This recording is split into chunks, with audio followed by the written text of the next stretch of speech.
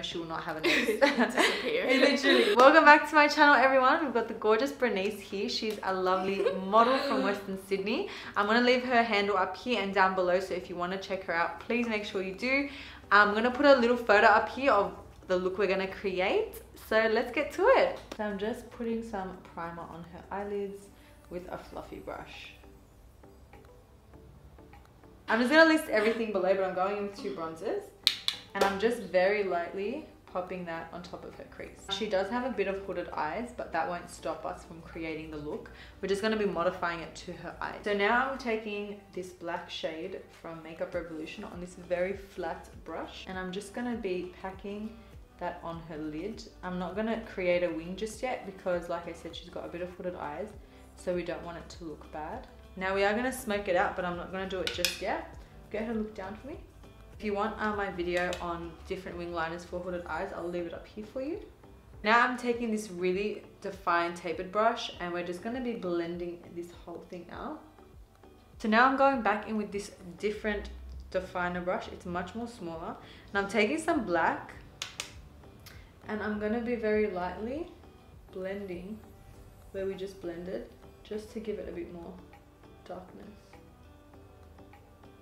Go back and forth with the brush that has no product on it and just really lightly blend. Then I go in with a dark brown shade and I'm taking it on that brush that has no product on it, and I'm very lightly gonna blend where we blended everything out. It just gives it a very nice gradient effect. And now I'm taking this pencil brush and I'm very lightly blending the two together. And I'm blending it outwards. I don't want to blend it in. So I'm literally just taking that and blending this way. This has no product. So I'm just going to go in with some individual lashes. I personally love these. And I'm going to go in with long, and I'm actually going to put them across her whole eye. Usually I only do like long at the outer corner, but she's already got really long lashes, so it'll be fun to play with that. Now I don't have a lot on, as you can see, and I usually start to apply it in the center of the face and then I spread it out. Something that I've been loving lately is taking a little brush and I just pat everything in. I know it's a whole face, so it might take longer, but I feel like you get more precision when you are doing this with a little brush. This is my favorite palette in the whole world. It's the RCMA palette. I've got basically every shade. This is perfect for every single skin tone. It's good for foundation and contour. So I'm going to be using this, and concealer. I'm going to be using this for her concealer and her cream contour. I like to use like a color corrector. So I'm also going to apply a bit there around her mouth. Now I'm taking this fluffy brush and we're just going to start blending everything out. I like to start blending from the bottom before I make my way to the top. The reason I like to blend the bottom is to make sure that it blends really nicely with her foundation. So do you see how you can't really see the difference? That's the whole goal here. The same fluffy brush, I'm taking this contour shade. I'm going to be just applying it to here. So just a bit above her actual jawline. Now because she does have slightly more of a rounder face, I'm going to be doing a little trick to give you more of a sculpted look, which is you just do a very light stroke right there. Now what that does is when you look straight, see how it just gives you more of like that schnizzled, yeah. I know, it's all the little tricks. Yeah. I'm not going to really contour her nose because her nose is so little, but I'm just going to put a little bit here and that's it, because I feel like if we contour her nose, she will not have a nose. Disappear. Literally. And we don't want that. It's already so cute.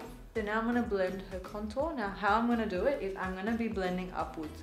You never want to blend down. And with this side here, I like to blend flick side and up. So like that. Because if we blend it this way, I don't want to like ruin this beautiful section. You know what I mean? Because that's the hollowness. So we're going to be blending and flicking up. Just like so. And I'm using the same brush. I'm just using a very light hand. With the contour, I'm just doing very little circular motions. Now I'm using the nude stick and I am going to go a bit ham with the blush. I like to put it on the back of my hand just so it really warms it up. Now with her blush, I'm putting it on top of her contour. I'm not bringing it past this bottom of her eye. The bottom of her eye. the end of her eye. There we go. I'm like, that doesn't make sense. So I'm just literally doing it in circular motions and bringing it back. Do you see how that just lifted the face?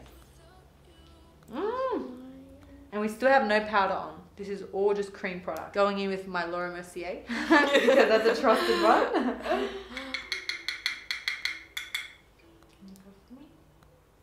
And I'm just dabbing that under her eyes. Now I'm going back in with the two Fenty bronzers that I used on her eyes. And I'm just gonna very lightly touch up her face. So I'm just using dabbing motions. So I'm going in with this Makeup Revolution palette. I actually love this palette. It's actually super pigmented.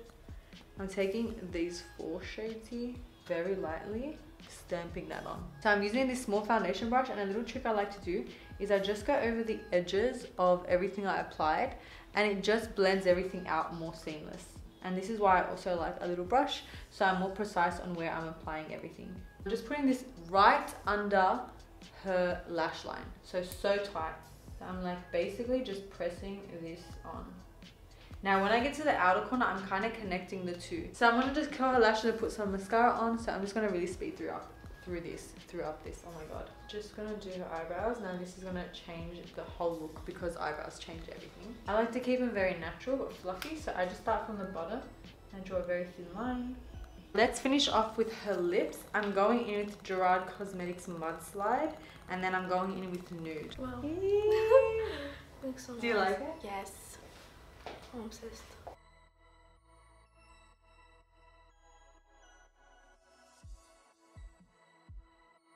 Thank you guys so much for watching. I really hope you enjoyed this makeup look. I thought it'd be something fun. Keep staying and subscribe, my queens, and I'll see you in my next video. Bye!